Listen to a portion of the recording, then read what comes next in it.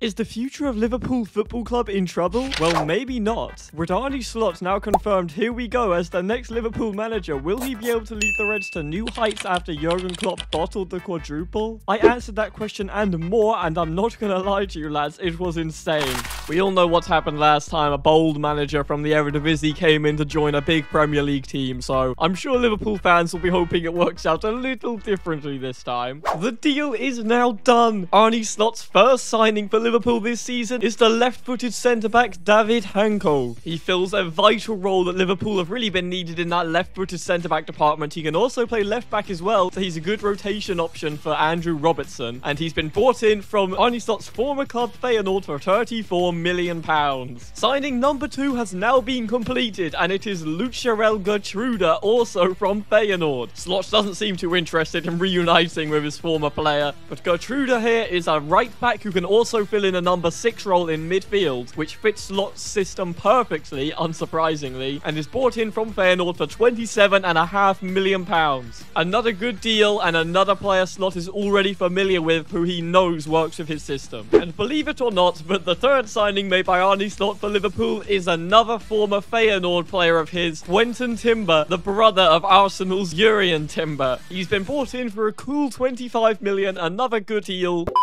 And as we can see as well, Newcastle have bought Thiago for £20.7 million. So that's the first outgoing that Arne Slot has let go through. What? Nah, I never knew that. And now, as you can see, Arne Slot's first true big signing. He actually cares to show up to welcome them this time. It is Joshua Kimmich from Bayern Munich. He's been bought into Liverpool to fill in a very vital role. And the ways he can play and the positions he can play fit Arne Slot's system perfectly. Since he only had 1 year left on his contract at Bayern, he's been bought in for £66.5 million. Another outgoing has now registered. As you can see, Joel Matip slowly be walked out of the club. He's gone to Fiorentina for £12.6 million.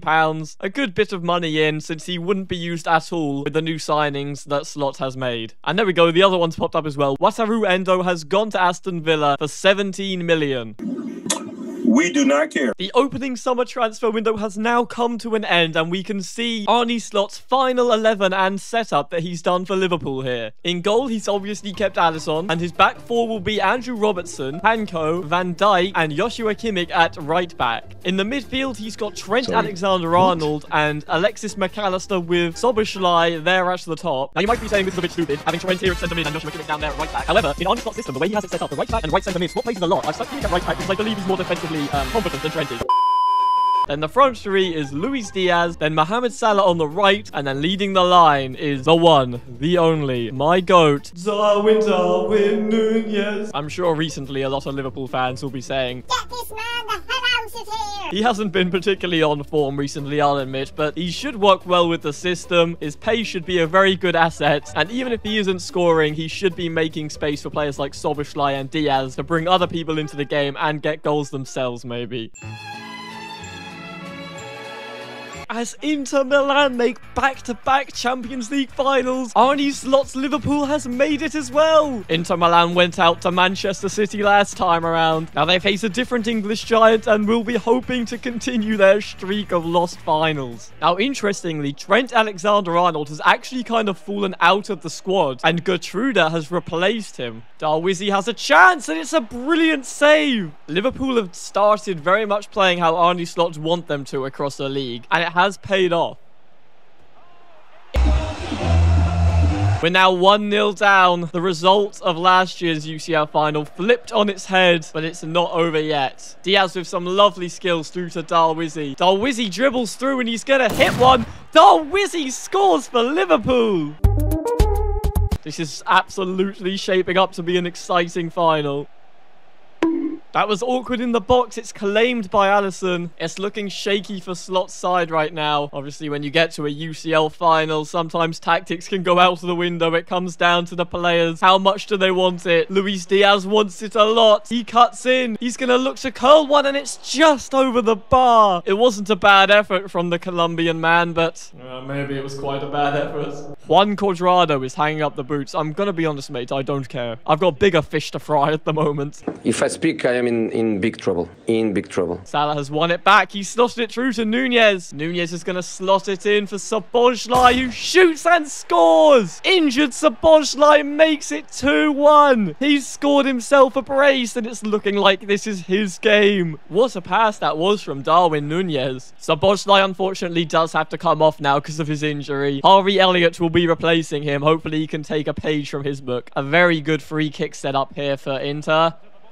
They did well in the last set piece, but Alisson comes out to claim this one, thank God. And the referee blows the final whistle. Arne Slot in his first season at Liverpool has won them the UCL, getting past opponents like PSG and even the infamous Real Madrid, who Jurgen Klopp never had much luck against. He's proven that he truly deserves this managerial post. And Van Dijk lifts the trophy to give Arne Slot a UCL win in his first season at Liverpool. Mohamed Salah had 40 goals and 15 assists in 60 matches, having an absolutely incredible season under Arne Slot. And Darwizzi only gets 18 goals and 8 assists in 59 matches. Maybe the striker needs to be improved next time around. I don't know what Arne Slot's going to think about this. Personally, I would never get rid of Darwizzi. Darwizzi, you are my lord. Darwizzi, you are my goat. Winner of the FA Cup, quarterfinals in the Carabao Cup, winner of the UEFA Champions League. But unfortunately, and what is probably pulling down his rating with the board right now, is his 4th place finish in the Premier League. I can show you here how close it actually was. Spurs won the Premier League. I just wanted to point out the fact that Nottingham Forest have put in an £85 million bid for Mohamed Salah. I'm sorry to break it to you lads, but it's not going to happen. The first departure of Season 2 under Arne Slot has just been completed. And as you can see, it's Diogo Jota. I'm not sure how Liverpool fans will feel about this one, but he didn't get a lot of playing time last season. So he actually submitted a transfer request, which means that he had to go. And for 70 million, he has moved to Tottenham Hotspur. Hotspur? You never heard of them? No? Departure number 2 is walking out the door, and again it's another big one. Trent Alexander-Arnold is leaving Liverpool. It was a tight race between Barcelona and Real Madrid to secure his signature, but in the end Real Madrid did get it for 88.6 million. And since Trent wasn't getting much playing time last season and didn't impress a lot, and with only 1 year remaining on his contract, it was decided it was his time to go. It's time to go! Arne Slot's first signing of Season 2 with Liverpool has already been completed, and it is Giovanni Reina from Borussia Dortmund. Clearly, he's not that bothered, though. He's immediately leaving after seeing him once. So for 29 million from Borussia Dortmund, Giovanni Reina comes in. Hopefully, he should be a good backup and rotation when he's needed. And swift business conducted all within one meeting with Borussia Dortmund. Julian Brandt will also be joining Liverpool. Brought in for a very solid price of 55 million from Dortmund, Arne Slot is still fitting with his great financial management abilities at Liverpool. And here he is, the big one, the one we've all been waiting for. Luis Opienda from RB Leipzig is going to be joining Liverpool, possibly as the new starting striker. Nunez hasn't performed amazingly last season, but I'm not going to get rid of him, so Opienda should provide some good competition and maybe even take Nunez's starting place if he does well. For 77 million in from Leipzig, Isak was also on the list, but Newcastle wanted too much for him, so Opienda was the next best option. 2,000 years later. The season is now over, and the results this time around were very interesting. Mohamed Salah here got 35 goals and 5 assists in 58 appearances. Luis Diaz was second best with 26 goals and 6 assists in 56 appearances. And Luis Opienda got only 12 goals and 5 assists in 40 appearances. Darwin Nunez was all the way down here with 7 goals and 2 assists in 30 appearances. To be fair, as you can see, the match ratings are quite high. An average of 7.23 for Opienda and an average of 7.02 for Nunez. Julian Brandt replaced Szoboszlai in the starting 11. He had 11 goals and 12 assists in his 51 appearances. And McAllister has truly grown into an amazing number 8. 11 goals and 17 assists in the 58 games that he played across the season. And for the final results, as you can see, Liverpool got second in the Premier League, so they still haven't won it. They won the Community Shield and the Super Cup, the 2 pre-season tournaments. And they did win the FA Cup as well. This time, the performance in the Premier League was a lot better, 87 points in total, but Man City ran away with it, so Liverpool only got second. We've seen that story a million times, and unfortunately, I think it is going to cost Arne Slot his job here. No, actually, for the first time I think I've ever seen, EA has done something kind of smart and actually decided to let Arne Slot have another shot. But unfortunately, I'm going to have to leave Mr.